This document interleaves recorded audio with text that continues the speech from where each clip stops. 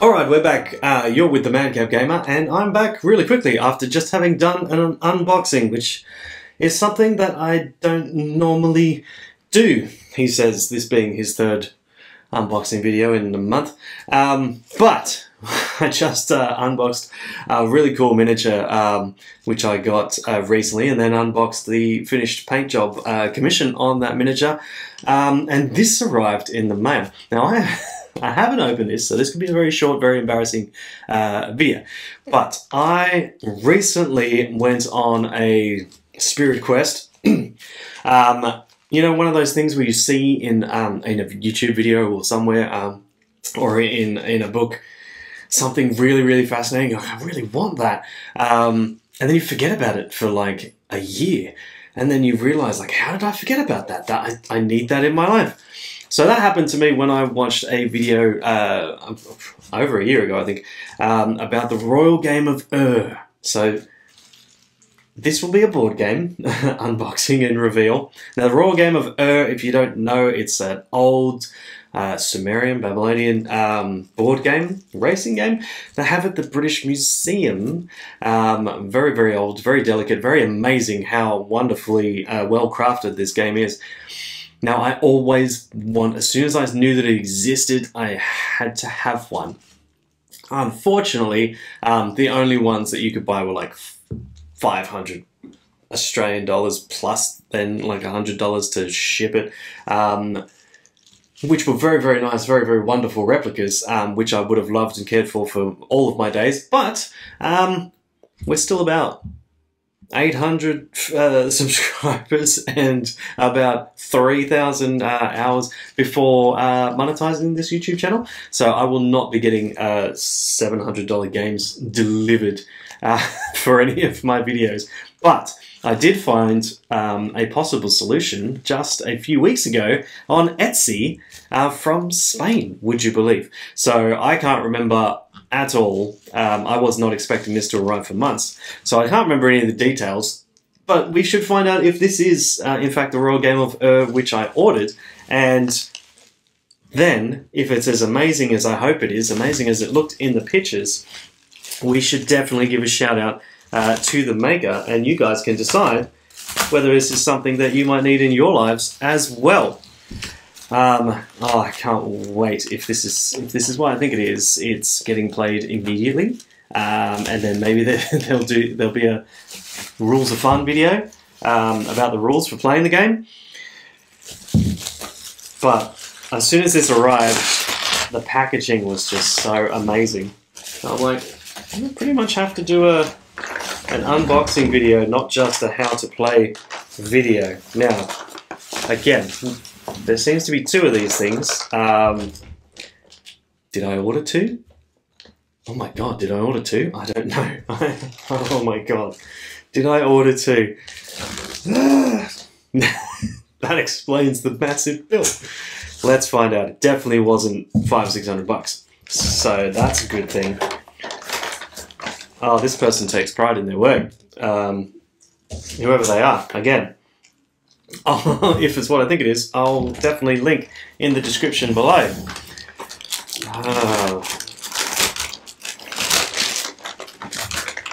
This is tense. This is tense. This side is flat. This side has some bits to it, so I might flip it over and do this side. Looks like a frame. Okay, okay. Something's happening here.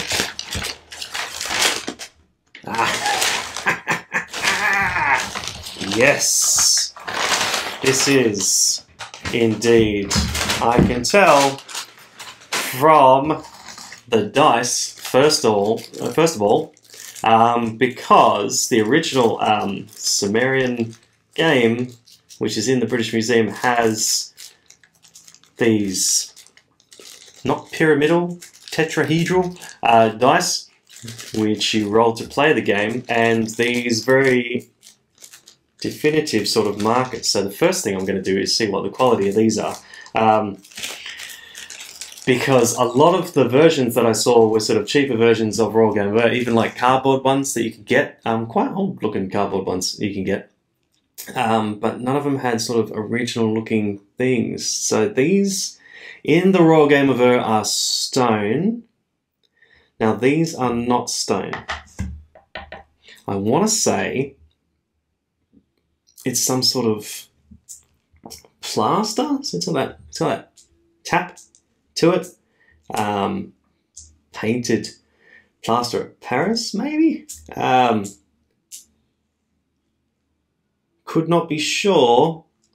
Maybe it's, you know, there's a description in the thing. Oh, this is like a lid. Oh, this all gets shut into the back of the box. That's neat. That is a neat feature, which I wasn't expecting. Royal Game of Air, I'll put up a picture of the original, is this really sort of sexy T-shaped, goblet-shaped box that it comes in.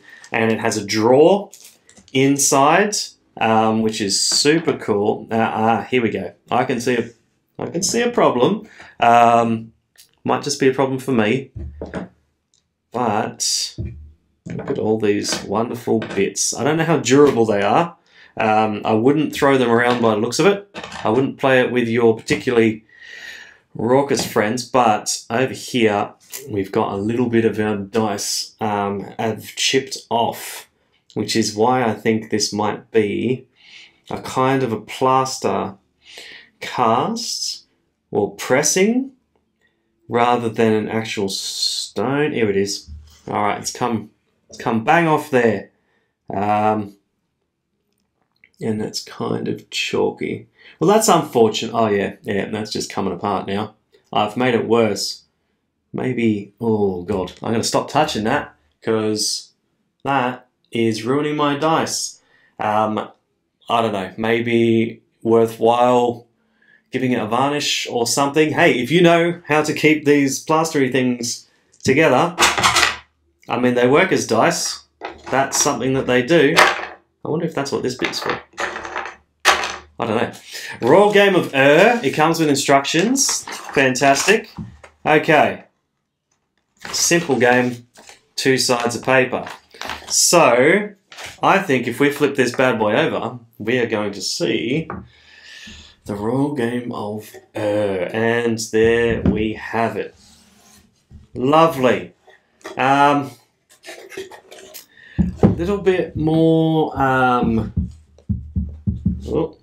doesn't quite sit flat by the looks of it. Looks like something. Yeah. Okay. So it looks to be sort of label of the maker. It's a little bit simplified in the designs. I don't recall the images looking quite like that, but they could have been. Look, I have been known to binge purchase things. And yeah, okay. It's got all the bits that I need. It's got the instructions that I need. It's got the fancy sort of original dice. It will definitely be getting played. The surface looks like, you know, printed onto some sort of cardboardy thing and then maybe layered onto a, yeah, MDF top. So I thought it would be a bit more hand painted, handcrafted. Let's see how the board goes. All right. Move you guys on. There are certain areas of the board where you can't get taken and overtaken and stuff like that. All these symbols are rather important, so looks like they are in the instructions. But again, I'll do a how to do the rules video. This was $200, I want to say. So half the price of the Royal Game of Air as it originally looks in its sort of goblet-styled fashion. So, half price. I'm pretty happy. That dice is a bit of a worry. Not so much I'm worried about the dice. You know, oh my god, it fell apart. You know, money back, blah, blah, blah. But if that's going to be the fate of some of the other pieces, that worries me. I'm sure you could 3D print them a bit and get them and get that sorted. I'm just checking to see what it is that might be causing it to not be flat. Doesn't seem to be the part in the middle. Maybe it's the table. Benefit of the doubt, might be wobbly because of the table. Very nice, like, attempts, you know, even though it's printed, it's obviously printed. The squares are very square. You know, a nice attempt to have a sort of aged look in the background. Okay?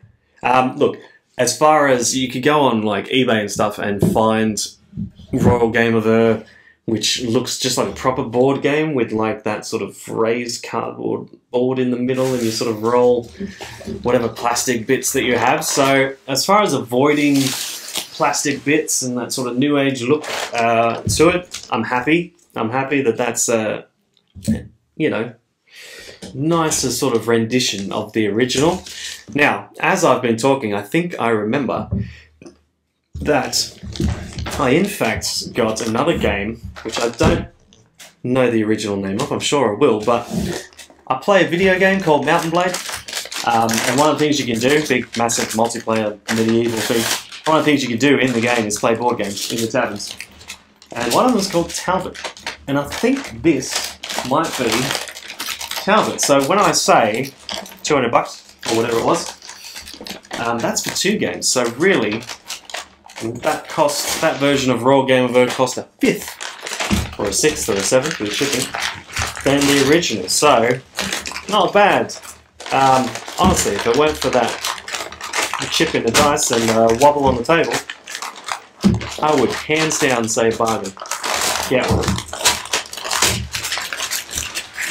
And it is. This is. I wonder what it's actually factually called, because it's probably not Talbot, because that's probably a name that they use in the game. Let's have a look again. Nice age look, similar. So I mean, the two boards, very similar design. Obviously, just changing over what's on top and the pieces underneath. I'm wondering. It's got the same little shelf, and it does. Here we go. Now is where we start to worry. Same sort of clay miniatures, perhaps. So, what is the quality going? Oh, it is Talbot. They must have stolen the original game for Mountain Blade. Okay, Talbot. This is like a checkers, like a sort of cross. Checkers cross. I like that. Look at that little dude. That cranky looking. He's the king. Normally, this piece in the middle, this spot where the king starts, has a different like sort of symbol. So you know that's the king spot. But I do love that gnarled sort of old whalebone Viking sort of look to that piece, which is lovely. If I recall, these other pieces will correspond to the colours, and I do not see any chips, any bits. Look, on the one hand, would I have been over the moon if the dice and the pieces were like a rock, like a polished rock? Absolutely. Would I have paid 200 bucks for 2 complete games and expect that? No. Probably not. Especially, and look, obviously this part's printed and all that sort. And I used to, secret shame, I used to have an Etsy page where I made some furniture and stuff, as simple designs that I made. And Etsy pages are tough. Trying to make things as well as you can, but also as reliably and cheaply as you can, so you can actually turn a profit. There's not much to be made profit-wise. So, looking at this, 2 games that I wanted. One of them medieval in nature, and I can't wait to sort of show my friends how to play. And another one based on a 4,500 year old Sumerian board game. Being a history nerd and a game nerd, I'm well happy to have these. These will be great for the collection. They're going to go on the board game shelf. They're going to come out as much as I can over the next couple of days, couple of weeks, and when my history friends come over, they are definitely going to come out and have a go at these traditional, ancient and medieval board games.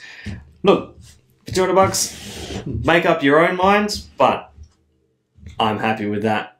I'm very happy with that. So, get in the comments below if you have a different opinion or if you agree. I'll send a link to the designer and builder. Send a comment if you want to learn how to play the game. I'll put up a video of the rules and whatnot.